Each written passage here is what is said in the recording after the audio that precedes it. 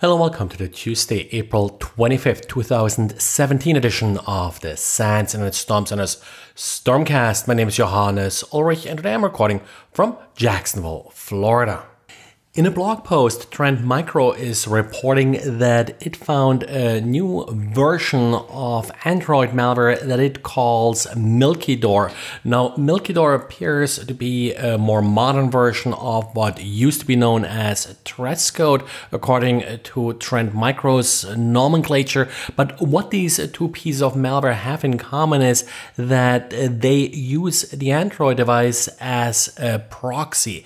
So this way, an Android device that's, for example, connected to a corporate Wi-Fi network may be used to infiltrate that network from the outside.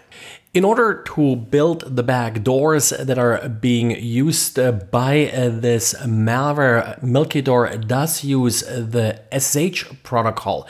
SSH, of course, isn't so far attractive that it's built into Android.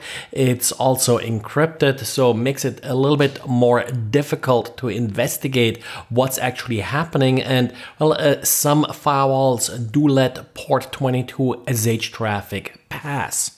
Trend Micro did not post any packet captures as far as I can tell, but I would expect that the malware is using the standard Android SSH client, and so far you wouldn't be able to tell apart a connection established by the Trojan from a connection established by a normal user. Another thing to look for that doesn't just apply to this particular piece of malware is always lookups for geo-IP location services. A lot of malware is using that to get more information about the victim, and typically you don't have a lot of users that use these services in your network.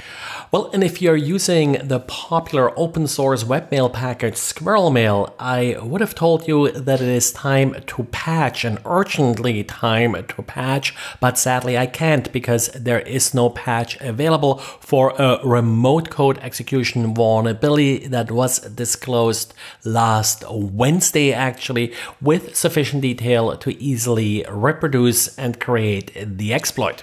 I was just looking at the Squirrelmail website and the last announcement here was from 2013, so about 4 years ago. Also, the last plugin edition was in March of 2014, so 3 years ago.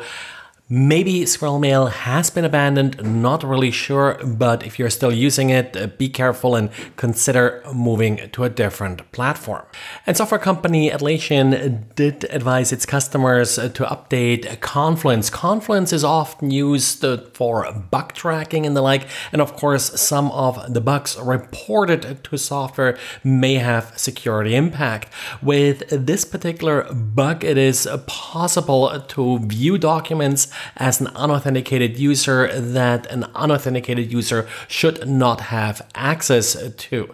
Atlassian also notified customers of its HipChat product that apparently there was an attack, a possible breach of its hosted infrastructure, and it advised all users to update their passwords.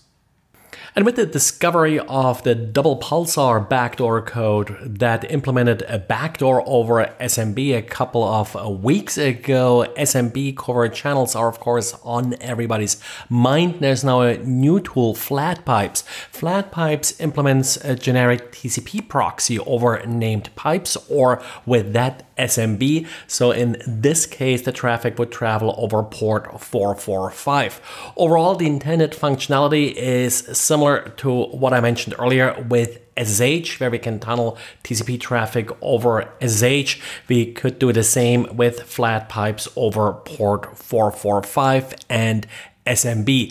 At this point, I think the code looks a little bit more like a beta status.